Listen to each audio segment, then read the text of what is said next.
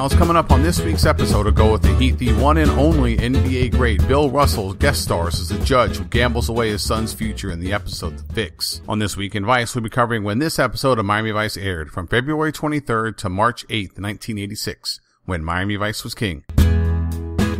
In news, on February 28th, Major League Baseball Commissioner Peter Ueberroth officially suspended 7 players in the aftermath of the Pittsburgh drug trials. Curtis Strong, in the testimony of an eclectic cast, including the Pirates mascot, brought to light a cocaine and drug problem throughout the clubhouses in the league. All 7 players would never serve their suspension, instead complying with a short list of requests from the commissioner. The case reshaped Major League Baseball and is seen as one of the biggest disasters to strike the sport.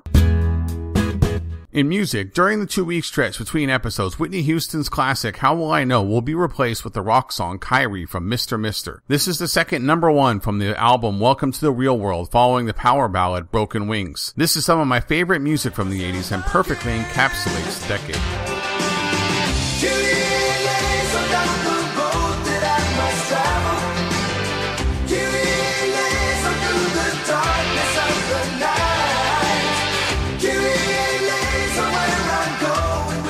In movies, it's finally here. Kicking Down and Out in Beverly Hills to the Curb is one of the films that shaped an entire generation and is still gaining young fans. Of course, I'm speaking of the John Hughes classic Pretty in Pink. Directed by Howard Dutch, it has an all-star cast including Molly Ringwald, John Cryer, Annie Potts, James Spader, Andrew McCarthy, and Harry Dean Stanton. The film and soundtrack are still icons in pop culture and transcends generations to even teenagers today.